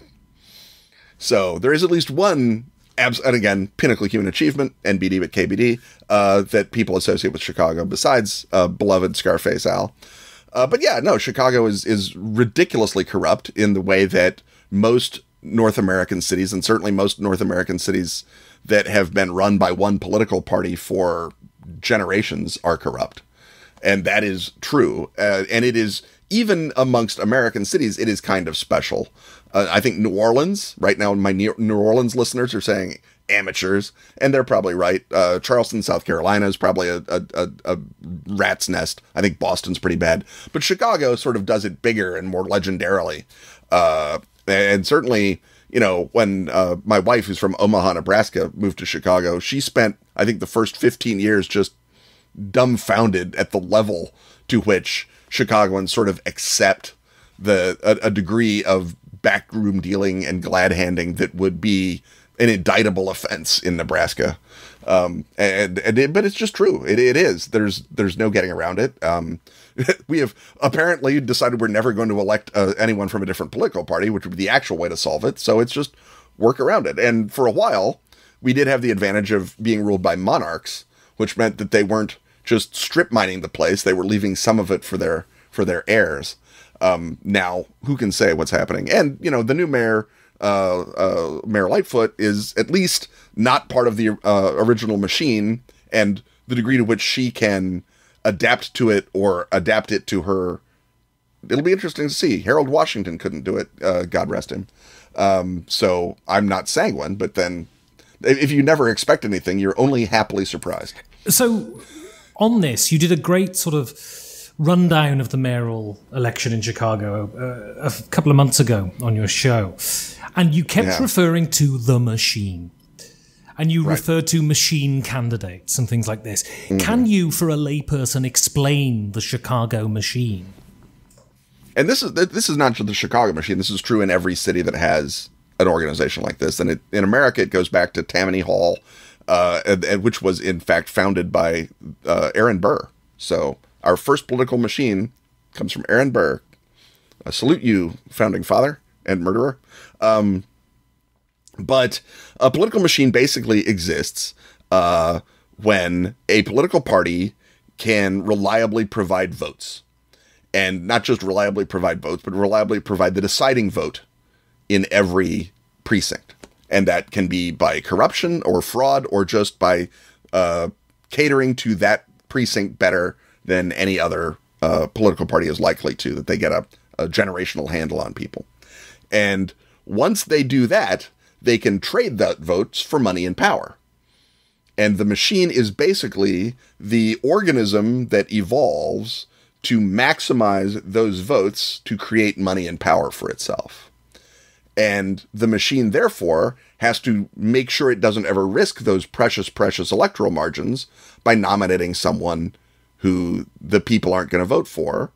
And it also has to make sure it doesn't want to risk that precious, precious money and power by nominating someone who is honest. So it becomes literally a machine, a thing that operates by itself without anyone touching it, because all of the incentives are to feed concentration of power, which feeds corruption, which feeds being able to have power and money. And so those are the things people desire. You can optimize a political system to work that way. And to break a machine, it takes a person who can get votes where you used to not be able to get votes. And sometimes that's a transformative political figure. And the machine actually then has to compete and is probably and is weakened and driven away. And in other cases, it's a figure who is defeated by the machine. And even if they won a few elections, and it can expand into their old audience and adapt and adjust. The example in Chicago is that Mayor Harold Washington, who was not part of the machine, was an African-American, ran for mayor, the first African-American mayor in Chicago history, and he ran against the machine. The machine pulled out every god-awful stop to stop him, but he was a great politician, and he was able to connect with a large enough number of Black and Hispanic votes that he won the elections. And so he died in office, basically from stress and overwork. And immediately the machine said, who's corrupt and Hispanic? And they recruited enough corrupt Hispanic aldermen that they could calve off that voting majority. And they certainly had corrupt African-American aldermen before, but they, doubled down on that. And they spread the wealth out a little bit so that they could maintain a grip on power. And so that's why Harold Washington's electoral movement basically died with him, because the next person to come along and say, I'm the heir to Harold, first of all, the machine made sure there were many heirs to Harold trying to do it. And then second of all, they couldn't offer anything because some of his key allies had been co-opted, because they were, as humans are everywhere, interested in wealth and power, and less so in fighting bad things. And to what degree was the 44th president a product of Chicago, and how was that reflected in the way he ran the country? I mean, Obama, again, he comes from my neighborhood, Hyde Park, which is is in Chicago, and only in Chicago do they call people who actually believe in honesty goo-goos, which is short for good government. But you're a goo-goo liberal in Chicago if you are someone like Barack Obama. And Obama had plenty of go-along to get-along deals with some unsavory people because he's a Chicago politician. And this is not the time or place to get into it, but he was not a particular saint, but he he grew up in Chicago politics, but he was never a Chicago politician in the sense he never ran for alderman. He ran for Congress and lost because he went against a machine candidate. And then he ran for Senate and would have lost if it hadn't been for the machine saying, oh, it'd be nice to have a senator owe us favors because there's a Republican senator who hates our guts and we need to spread the wealth around. So they leaned on a Chicago judge to unseal his opponent's divorce records. And that, you know, it turned out his divorce was exciting. It was Jack Ryan, who was divorced from Jerry Ryan, 7 of 9. And that made riveting reading. And everyone was like, well, I don't know if I can vote for a guy who did all that stuff. And so he withdrew from the candidacy. The Republicans put up a chump. And Obama walked to victory as a senator. So in a way, he was beholden to the machine for doing that. But he was not a product of the machine because he was a goo-goo. And the machine would never trust a goo-goo with power because God knows what they'd do with it. They'd fritter it away. And again, this is not the time or place really to go into it, but when he got to Chicago, I think got to Washington, rather, I think he still had that goo-goo in him. And so he was like, well, I think if we just, talked about it, we could all agree. And it's like, no one who'd ever been governor of anything would think that. I mean, love him or hate him, George Bush had been governor of Texas for 2 terms or whatever it was. He knew how to make political deals across party lines. President Obama just thought literally if you lectured at someone that they would agree with you because he was a college professor. That's not true. That's not even true in college, for God's sake. And it's certainly not true in Washington, D.C. when they can say, nah, I don't think so. And you have to bring something. You have to bring some money or some power, or at the very least, evidence of their spectacular divorce. And he was not able to do that. And so you have a guy who had a veto-proof majority and manages to pass Mitt Romney's healthcare plan. That doesn't sound like a guy who'd been really part of the machine to me. So moving on then to your next game, and this is Pendragon. And how closely does this game follow, now my French is appalling, Le Mort d'Arthur? Is it close to it, or does it veer away from it in many ways? I mean, Pendragon is a summa of the entire Arthurian corpus. Greg Stafford was a massive Arthurian scholar. He had his own, basically translation of the Mort d'Arthur that he used. But he used the Vulgate. He used the German Grail texts. He used the Welsh legends when he could. He used the Geoffrey of Monmouth. He built Pendragon out of all of Arthur. The Mort d'Arthur is, I think, the spine of it, because it's the version of the myth, the sort of the finalized version of the myth that we are all very familiar with as 20th century game consumers, 21st century now. But it takes the Mort at one place, but it's also got, all of the rest of the Arthurian corpus deep within it. It's not just Mort d'Arthur, the role-playing game, is I guess what I'm saying. And I mean, it's Pendragon. And how does the game avoid, the sort of, I sometimes try to read fantasy books that aren't Tolkien, and they seem to me like watered down versions of Tolkien. How does this avoid the customary fantasy tropes that occur in other RPGs? Because it's about King Arthur. It's not about fantasy fiction, right? I mean, it's about a corporeal legend of Western civilization. I mean, it's not about someone's stupid doorstop, fantasy trilogy or septology or whatever the hell. No, it's about big, important things. And it's about names you recognize, like King Arthur and Sir Lancelot. It's not Glypto and Tripto or, whatever the hell. These are big, important, real names that matter. And again, plenty of people love fantasy, fine. Plenty of people love heroin. I'm not here to criticize, but I'm going to say that King Arthur is valuable and important in a way that, Dave Eddings isn't.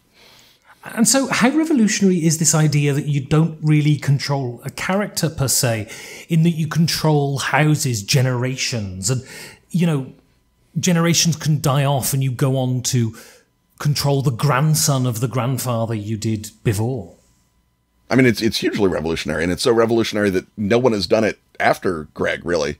I think Greg Stolze did a little bit of that in Reign, but the notion that generational play is core activity is something that only Pendragon, I think, has the scope and is interested in playing out.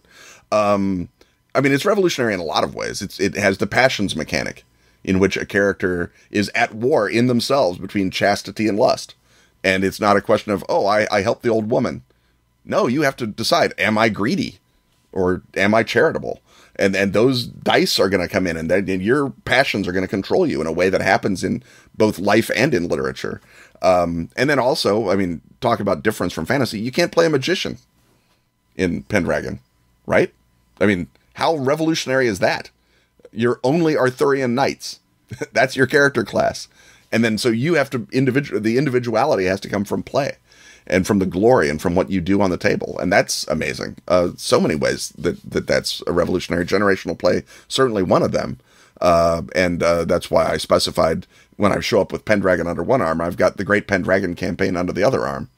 And Pendragon, again, a top 5 role-playing game, I think, by anyone's estimation. Just an amazing game that you can play, at least for 500 years or 150 years of game time, regardless of how long it takes you at the table. And I mean, what's really interesting when I was reading about Pendragon is it occurred to me that aging is so rarely used in RPGs, that your characters sort of remain eternally as you created them. Do you think... Yeah, that's because they're fantasies. They're power fantasies specifically. I mean, do you think it can be used to add a heft to games, a sort of creeping death as opposed to an instant one? I mean, it clearly can, because it is in Pendragon.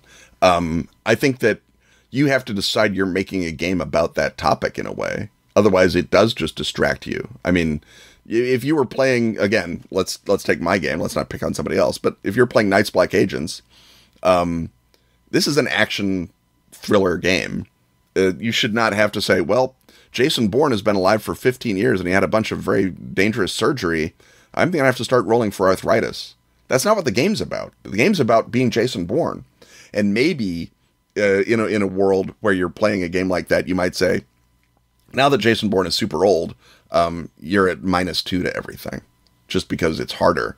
And that in theory, by then you've become so good at facing the challenges of the game that's just another challenge. In the same sort of, every time they make a Rambo movie or they make a Dirty Harry movie, those characters aren't affected by age, even if you see them sitting there going, I'm very old. But when it comes down to gunning down bad guys, it's not like Dirty Harry misses or Rambo doesn't get his bad guys. That's just the way the characters are.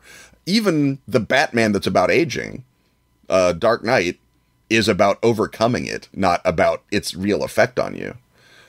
Very, very few iconic heroes of the sort that we play in role-playing games suffer from that. I mean, even Wrath of Khan, which is actually about aging, ends with Captain Kirk being given the gift of eternal youth as captain of a starship.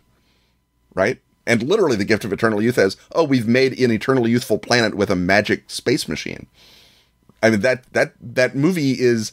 Aging is the problem, and because you're Captain Kirk, you can cheat. But it's not about aging in the way that, say, Unforgiven is a little bit about aging, or other movies are. So I want to talk now about the future. So what do you have coming up, both in gaming and other forms of writing? I'm right now, as we speak, I'm finishing out Tour de Lovecraft, The Destinations, which was the second volume in my Tour de Lovecraft series. I kickstarted it just before being hired to be the designer of Vampire the Masquerade 5th edition, and my Kickstarter backers have been very lovely about being very patient while I went away to play with vampires and ignore them for a year. But now I think that they quite rightly would like their book, and so I have to finish it and then give it to them. And then right after that, I'll be doing a game called Hellenistica, which is a 5th edition campaign setting and rulebook for games set in a good parts version, a bright-colored, super-inflected version of the Hellenistic era of the 3rd century BC. And so you are characters, you might be Greeks or Amazons, or from India, or from Carthage, or from Rome, if you're boring and weird. And you are in a place and time that is the most like a role-playing setting that has ever been on the Earth. Because there's monsters over every hill, there's guys in the cities who have magic that will resurrect you, there's gods that play a major part in your life. There's even bags of gold because Alexander the Great has blown open the Persian monetary economy, and no one has yet gathered up all the gold again. There's a common human language from the Straits of Gibraltar to the Ganges Valley. So if you've got if you're good at stabbing someone, you can build yourself up and become a king in a way that never happens or very seldom happens at any other time. It's just a great time for a fantasy game. And the fact that no one has done that since Jason and the Argonauts, both Apollonius of Rhodes's version and Ray Harryhausen's version, tells me there's a hole there. And I just, that's what I want to do. So I'm doing that with John Hodgson, who's doing the art and through his company Handiwork Games. And we are going to start working on that pretty much the instant I get done with Tour de Lovecraft, and crank over into producing Hellenistica, and we hope to kickstart that this year. And sort of financial considerations aside, is there some great Meister work that you'd like to complete one day? Well, I mean, when I proposed Dracula Dossier to Simon back in, I think, 2011, I think it was even before I'd done Night's Black Agents yet, I did not know that was going to be a masterwork. I just thought it was going to be good. And then Gareth Hanrahan comes on board, and you can't be less than Gareth. You can, because he's amazing, but you can't let him see you be less than Gareth. So I think he really inspired me and pushed me. And then Kat Tobin, of course, managing the project, did a lot of inspiring and a lot of pushing. And the result was, I think, one of those things that's up there with Massive Nyarlathotep or Great Pendragon Campaign as a really, as a magnum opus, like you say. And having done one of them and knowing how hard it is, on the one hand, I kind of have like a Tarantino attitude. I'll do 4 more of these and then I'll be done. But on the other hand, you're like, oh my God, do I have 4 more of those in me? I mean, just in terms of time, much less in terms of inspiration or skill or anything else. So yeah, I mean, there's things that I'd like to do that are giant and enormous, and that are hopefully big and successful. But at the moment, you'll do a thing and you won't know that. When I did Day After Ragnarok and when I did Keylong, I did those sort of as little amuse-bouche games to just clear my palate, get an idea out of my head.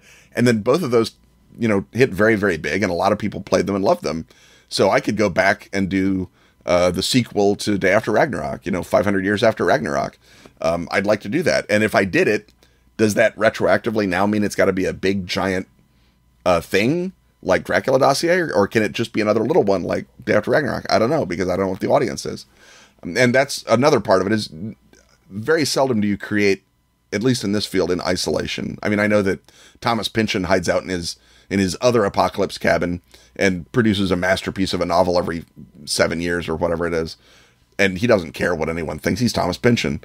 And it'd be great to be able to do that. But in role-playing game, and certainly post-Kickstarter, you have to find the audience. You have to be doing something that people want. No one is going to, publish it just because you're Thomas Pynchon. And so, being part of that conversation at conventions and with my colleagues is a big part of it. So right now I've got some ideas for stuff that'd be fun to do, and some of it might take off and be great, and some of it might be big and magnificent, like Dracula Dossier turned out to be. And some of it might just be, going to the office and getting it done. And so what do you think your contribution has been, and what do you think your legacy will be to the world of gaming? Oh, God knows. I mean, I'm going to be a footnote in, the history of Vincent Baker and Greg Stafford, probably. It'll be like, hey, he interviewed Greg Stafford. He's a primary source. So I'll be in the index, but I don't know if anyone's going to be writing a comprehensive history of role-playing game design and have a chapter of the Hite years. I would like to do what I can just as a connector and as a guy who knows a bunch of people to make Chicago a center for streaming games, just because we have so much cheap loft space and so many great but unemployed actors.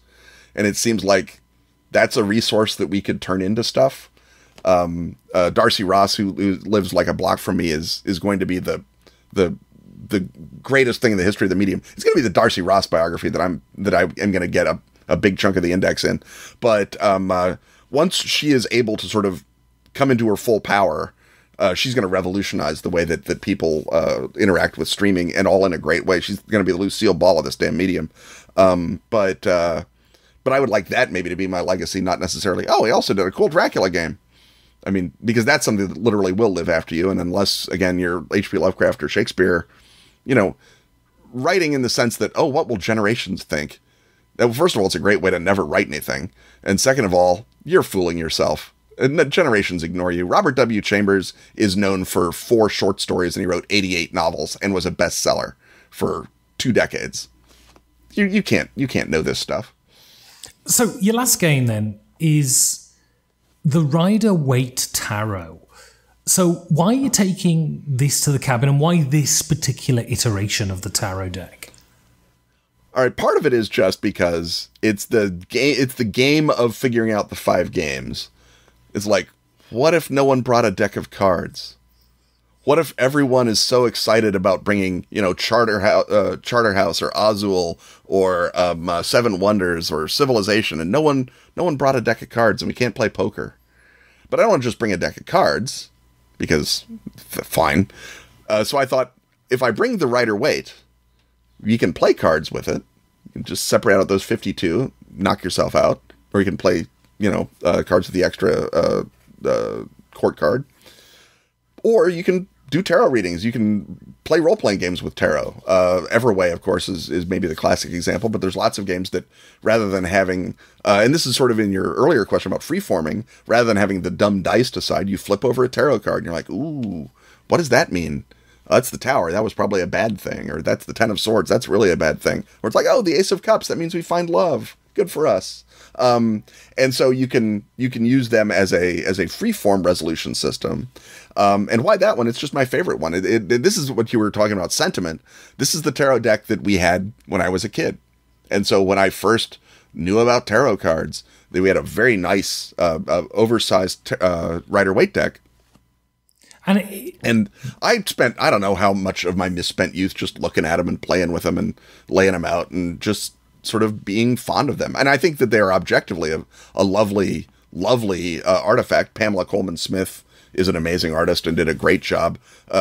What must have been the most nightmarish job any artist has ever had is getting notes from A.E. Waite and saying, he should be left-handed and there should be 9 thorns on that for Rosicrucian reasons. And it's like, oh, God, just leave me alone.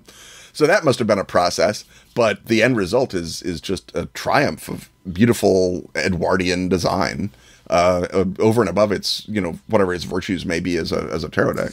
And I mean, you seem to me to be in the positive sense, a skeptical individual. But have you ever experienced anything uncanny when dealing with this tarot deck? Not really. I mean, the thing is, uncanniness is an emergent phenomenon of a human being. And so you can be in a creepy old house, and if you're thinking about your problems with your wife, you're never going to be seeing a ghost because you're distracted. You've got other shit going on. But if you're in a creepy old house with John Tynes, and you're both egging each other on, you're going to have all kinds of uncanny feelings because it's an emergent property. And so if you are playing, as I have many, many role-playing games in which tarot decks are an element, and you flip over the card and it super matches what's going on, or it sets up a really great story element, your instinct is not, we're amazing. Your instinct is, the cards are spooky, right? Because that's just how brains work. So yeah, I've had, oh my God, that was such an amazing that was such an amazing thing that the cards revealed, but it didn't do that. You were there. You revealed it. So no, I've never summoned a demon with a tarot deck. First of all, you wouldn't summon a demon with a tarot deck. That's what Ouija boards are for. But no, I mean, I've had moments where you are sort of lost in the art of that artifact, or you're lost in the ritualistic experience, but it's not the same thing as I turned over the tarot deck and it said I was going to meet a tall, dark stranger and travel across the sea, and then Mike Pondsmith hired me to go to England. That's never happened. I mean, if Mike Pondsmith wants to hire me to go to England, I'm here for you, Mike, but I don't think that is likely. I don't think there's a lot of work in England at the moment, apart from sort of picking up the charred bodies. So, well, you know, that's a good trade. You know, you shouldn't necessarily knock the charred body guys. They're doing what they can. So one last question then.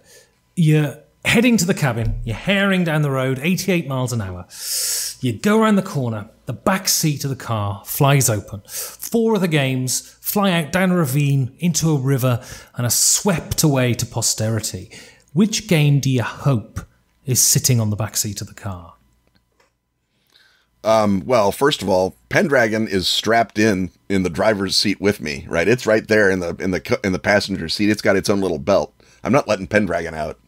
Because it's just it's a masterpiece, and it's everything that you need in life and experience for all the reasons that I talked about. And again, maybe that's just because I was lucky enough to be friends with Greg Stafford, and so just having that game reminds me of Greg, but also it's just so good, and it's so rich and so important. And, you know, I love all those other games, but if I never think about Nazis ever again, and I can only think about Grail Knights, obviously that's the good choice. Well, Kenneth Hite, thank you very much. Oh, thanks for having me on, man. And if you want to suggest a guest, or if you want to say something nice about the show, or if you want to say something horrible about the show, you can contact me on @5gamesfordoomsday on Twitter, or you can send me an email at 5gamesfordoomsday@gmail.com. You can give a rolling donation to help support the show at patreon.com/5G4D, or a one-time PayPal donation at the bottom of the website, 5gamesfordoomsday.com. If you feel like looking swanky, you can go to tpublic.com/user/5gamesfordoomsday and pick up a t-shirt. And if I haven't had to flee the encroaching heat death of the universe and the knowledge that I'll never be rich, I'll see you in 2 weeks for another 5 Games for Doomsday.